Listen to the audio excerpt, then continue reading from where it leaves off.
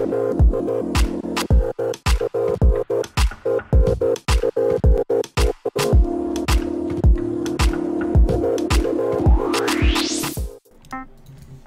there and welcome back to Nail Chronicle. This week I'm back with attempt number 2 at Rainbow Road inspired Mario Kart nail art. My first attempt ended in a little bit of a disaster, and so I ended up having to rescue it. So it's been about 2 months since I've done that first attempt, and I needed a bit of a break in between just to sort of regather my thoughts and work out where I went wrong and what I would change just to make it a bit more of what I was envisioning. So I started with 2 coats of this light blue, and I had in my mind as like with the Mario Kart there's a few tracks that have a really nice blue sky, and so this was my sort of reasoning for using the blue.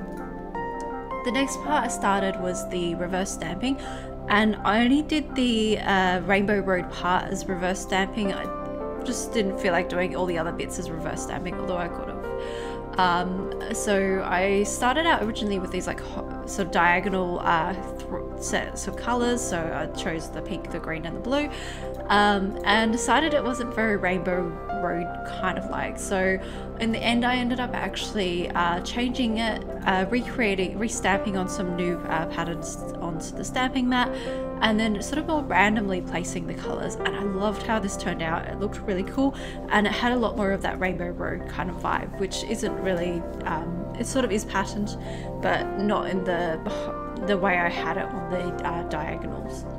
So once I was happy with how this had turned out, I then moved on to just putting a clear top coat on. In this case I used the Manology smudge free top coat, and let that dry while I did my other nails.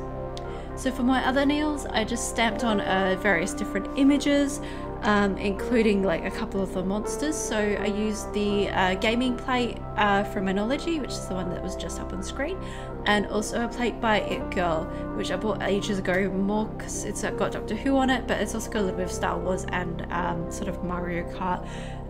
Like they're all the evil characters from each of those franchises.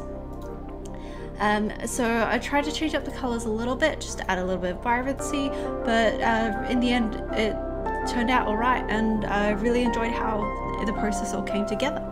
So let me know in the comments who your favourite Mario Kart character is to play as, and until next week, don't forget to hit that like and subscribe button, and I'll see you then. Thanks so much for watching. Bye!